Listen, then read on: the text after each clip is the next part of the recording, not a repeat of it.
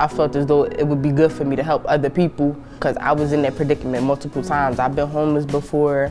I've been in and out of foster homes, so I felt as though it was right for me because I could tell my story, basically.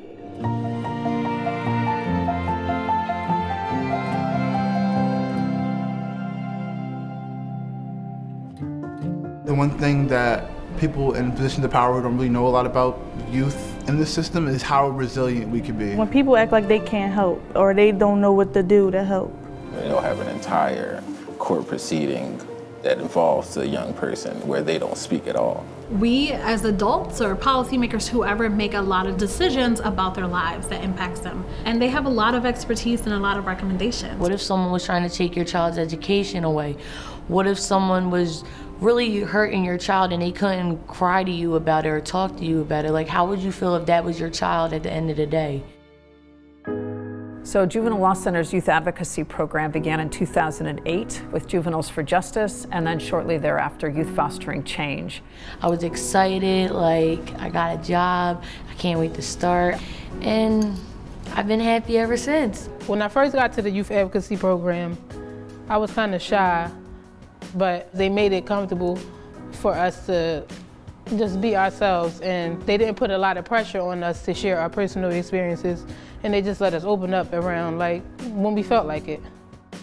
We realized early on that people closest to the problem will have the best solution to the problem. So our program puts young people at the decision-making table to make systemic change that really includes them. And it gives you a chance to feel like, you can use what happened to you to make it different so it won't happen to other people. They kind of give you those tools to be able to advocate for yourself, to be able to recognize when your rights are being violated, and to just be ready and willing to kind of take on those challenges that come with, being a young person.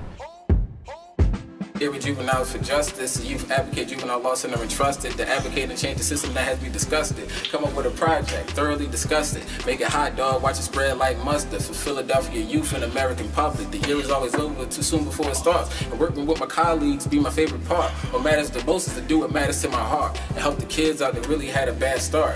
Bringing to life what was written as plans. I believe I could save the world by lending a hand. Cause I can't do it all, but I can do what I can. MJ Flow, it's crazy what I do with a can.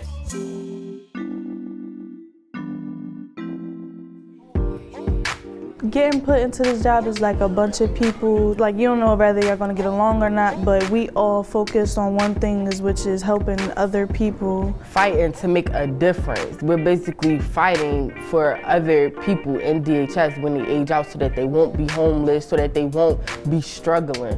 What's special about the youth advocacy program, in my opinion, is how it can transform a youth. And you'll be surprised at how many people have gone through the same things you went through or are going through the same things. Simply opening up the lines of communication between those making the policies and the young person being impacted. They took me on a trip to Washington. Not only did we get to sightsee, we got to work with state officials at Capitol Hill. It was the best experience I had in the youth advocacy programs. Often these ideas that these professionals have are completely debunked by simply talking to a young person. We met with different attorneys, people that work for DHS, people that work with lawyers, people that work in like the JJ system. I was a little nervous because it was like, I'm camera shy, but I know I'm doing it for a good cause. It lets people see that there's real change being made, there's real policies that are being affected, feet on the ground to kind of change the system. And everybody's energy is so good. Like, this is the best job I had. All the other jobs that I've been there, I quit. I feel so comfortable around everybody. Like, everybody know my situation. I just never felt so comfortable with people before, the way that I feel with Miss Marcia and Miss Kathy and them. Like, they feel like family, basically.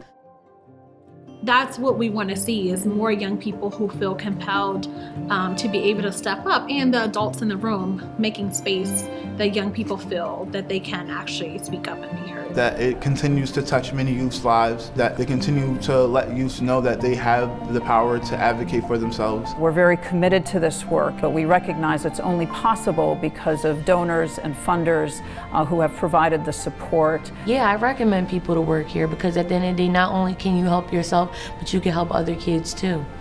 Once you feel like you can speak out and be heard, then you're gonna never stop talking. I feel like everyone should care, because at the end of the day, if that was your child, you would want someone else to care.